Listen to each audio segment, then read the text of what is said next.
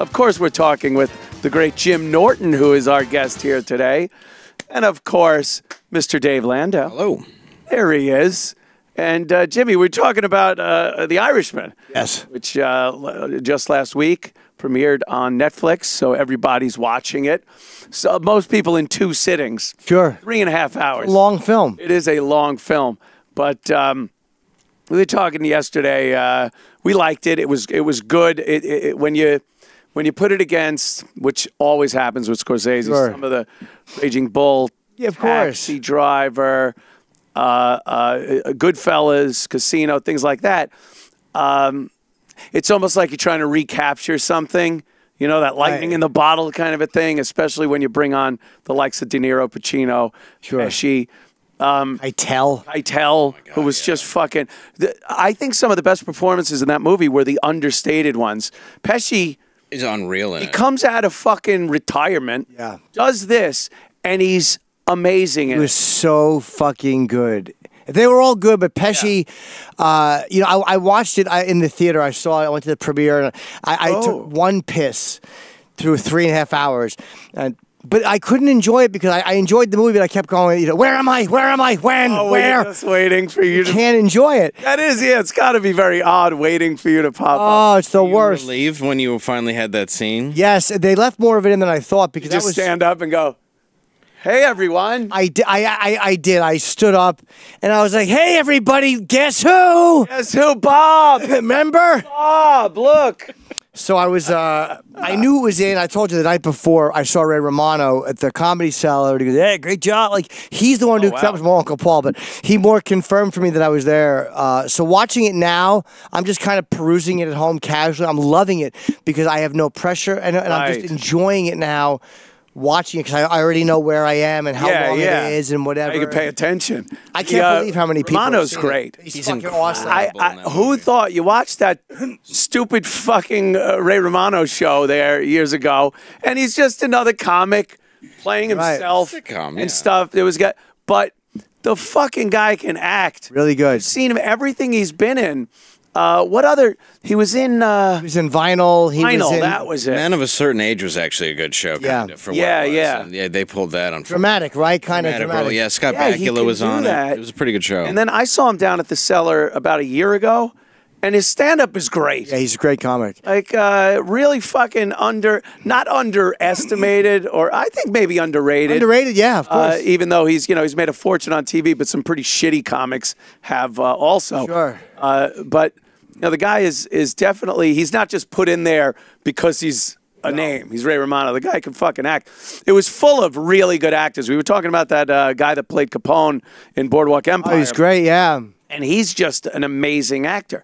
The guy is great in everything I've seen him in. Oh yeah, did you know Sebastian as a comic before the scene? Like, oh yeah, I've known Sebastian since 2001. Because you never know with cuts. Then were you guys filming the scene together? Oh yeah, at the time. Okay. So I saw Sebastian walking over, and I knew he was in. Originally, I had heard Bobby Cannavale was playing Gallo. Crazy Joe, yeah. But it turned out it was Sebastian, which it was great. I mean, I know Bobby too, but I know Sebastian longer, and I'm more just like him on the. He looks so much like him. Yeah, when he comes in with the sunglasses on, I googled it and I was like, wow, it's parallel. It was fun to work with someone who was just as big a nervous wreck, like the comic. That's why I was wondering. It was great watching because he was like a fucking. So doing it with him, I kind of felt like a nice bond with Sebastian because again, I know him and. I understood that he was my main interaction in the scene, so it was weird doing stand-up in front of another comedian that was Rickles' jokes. I felt like I was stealing in a way. That's so weird. I was wondering that. Like, I wanted to ask you about that scene. You're doing Rickles. You're doing his jokes. Yeah. Were you doing, or were you directed to do an impression? No, you know what it is? It's like they hired me without having me do anything. I just had to meet with Scorsese, and I got hired. I didn't want, I did it, I tried to get some of his mannerisms and cadence, but I can't get my voice exactly like him, and I didn't want to do, a bad impression, that seemed too hokey. So I did it kind of I worked on it a little bit before, in the 10 days leading up. Hey, you Jew cocksucker! Yeah. It's my Rickles. Fired. I did it wrong at first. Like yeah. I was like, you're all just a bunch of hockey pucks. And they said that's wrong. The words are right, but your delivery is just awful. There was a script, of course, what he said that night, but I brought like an extra 2 pages of Rickles jokes.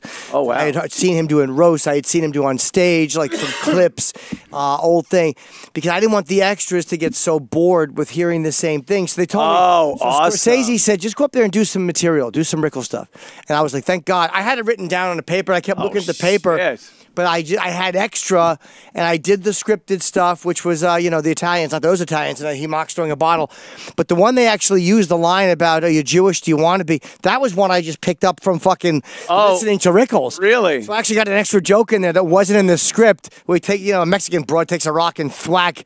That's awesome. You're like Colin rewriting the script to Crocodile Dundee. I did. They're like, we don't need Rickles to hang out with Frank Sheeran, but I wrote a whole extra scene. A whole extra scene where me, him, and Pacino are sitting there, and they're just talking, and I sit there for the photo, and they're like, that's not how it goes.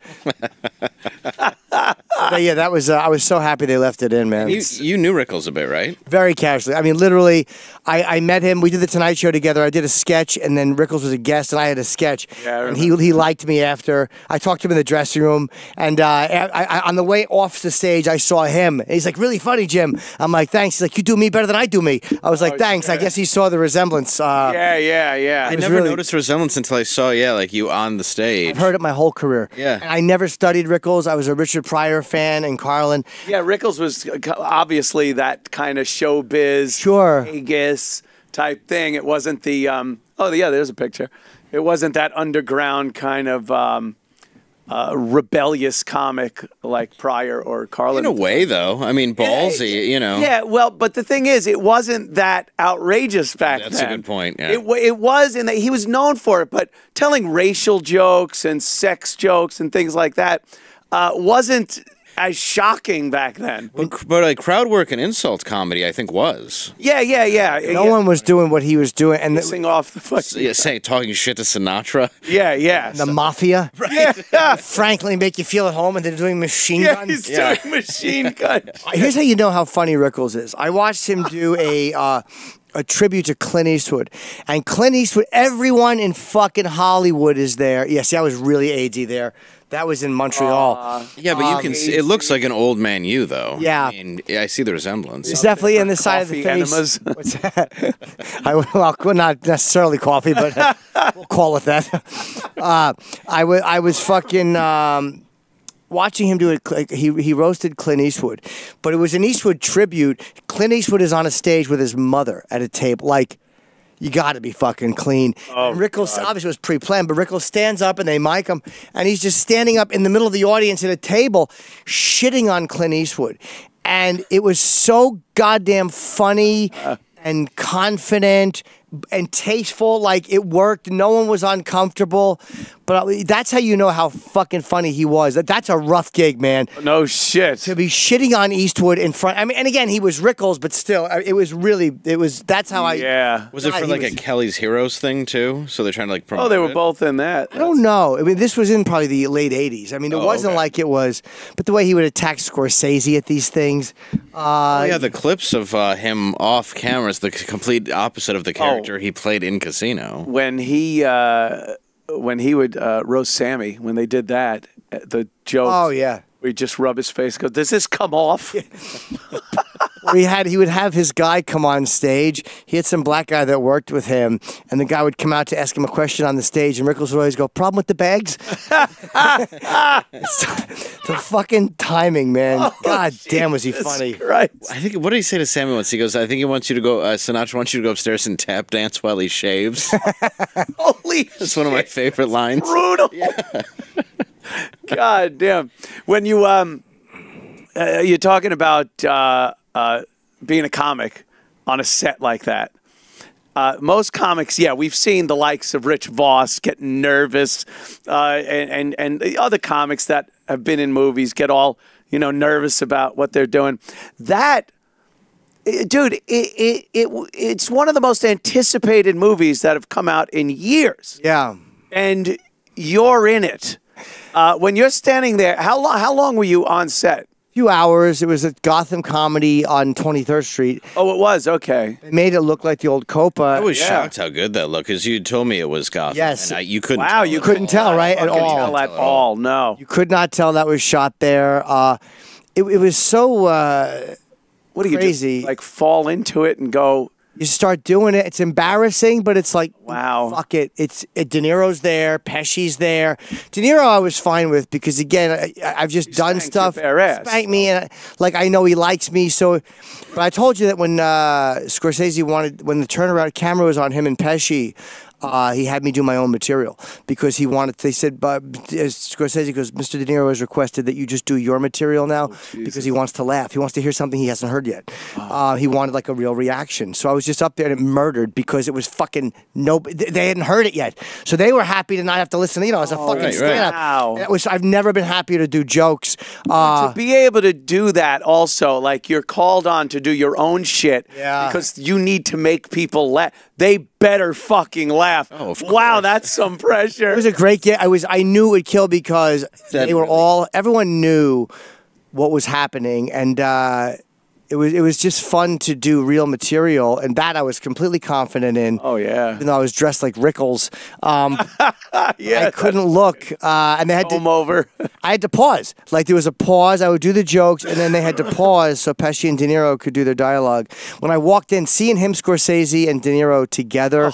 It was just the three of them and me when I walked in the room, and I've never wanted a photo so bad. No shit. But you can't do it. Anyone that thinks I have no self-control, I saw those three standing there in gangster hats, and I'm like, fuck, do I want this? But you just can't. I'm in the movie, much more important. It took Hollywood how many years to get those three in a room together? Oh, my God. It's the greatest. Hey, guys, how about a pick?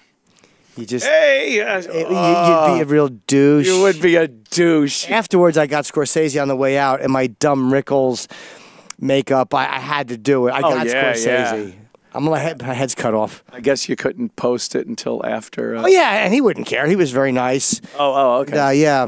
Kimmel brought it up on. I couldn't fucking believe it. Kimmel mentioned it. It was they were talking. He was interviewing Scorsese, and he mentioned. He goes, "Yeah, Jim Norton played Rickles because he was talking about the comedians in it." Whoa! I didn't even know it till the next morning, and Sam played. I was really shocked. That's pretty awesome. Yeah, the whole thing's been great, man. I'm just happy. Oh fuck yeah! I'm just happy, dude. That is one of those things. Knowing you for as long as I have, has been a chore. Yeah, I know. No. It is a tedious. Knowing you for how long I've known you, I've just seen this guy, a comic, with you've never been shy about talking about your dreams and aspirations over the years, and then they come to fruition. I mean, you actually, actually wind up doing these things. You wind up. Meeting Kiss and being friendly and hanging out with Ozzy and fucking making it. You're in a movie with De Niro, Pacino, fucking Pesci, directed by Scorsese. This is insane. It's like living a child, but it's weird though. Like because I was in LA recently and I was seeing John, my manager, and Jen, my ex-girlfriend. She's my best friend. She lives out there. Oh, yeah, she's awesome. And like I'm texting with Ozzy, you know how that goes. And I'm trying to have lunch. I'm about to have lunch, and he's asking me if I'm in LA, and I'm like, yeah. And he goes, why don't you come over? I want you to hear the new album. Oh. He's like, do you remember the address? I'm like, yeah. He's like, just come over. So I'm like, fuck, I got to cancel lunch. Remember the address? He tattooed it on his fucking hand. I told John, we had just sat down. I said to Jonathan, I'm leaving. Goodbye. Tell Jen, I'm sorry. Literally, if it's the last time I would have seen either of them alive, I would have said, look, I'll send you a nice text after. I couldn't have run out of there fucking fast enough. But it's like 13-year-old Jim Norton's dream. You got to listen to the album. With him in the room. Just me and him in a room. Yeah.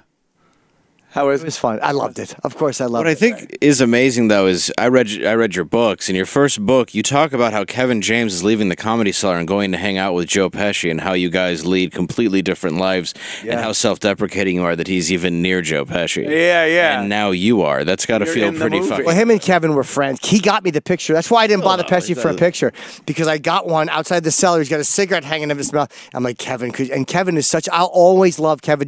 If Kevin James praised The Irishman Irishman and trashed me, I would still love fucking Kevin James. Yeah. I'll never not love Kevin James for that moment. He's been, you know, the fact that he did that, like, he didn't have to. I mean, he's so much of a bigger comic. He's just he's a great guy. So, yeah, he made that happen. Yeah, just amazing, though. I mean, it's fucking, it was very cool watching it. Thanks, yeah. Obviously, no one knows when it comes about.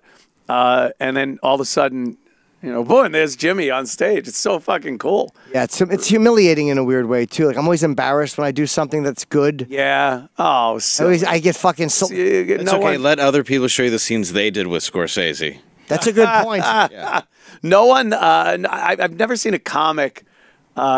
with any self-confidence, so it's of course you're going to think, you know, oh, it's embarrassing. You can't take compliments ever. No, it's one of those things. Oh, it's one of the. And Rickles had confidence too. He was one of the few. I don't know about off stage, right? On stage, maybe off stage he didn't. You know, Jimmy fucking looks like the epitome of confidence up on stage when you're doing your shit and controlling a fucking crowd in front of you. But you know, off stage we're all a little overcritical of ourselves. A frightened, mushy-titted rabbit.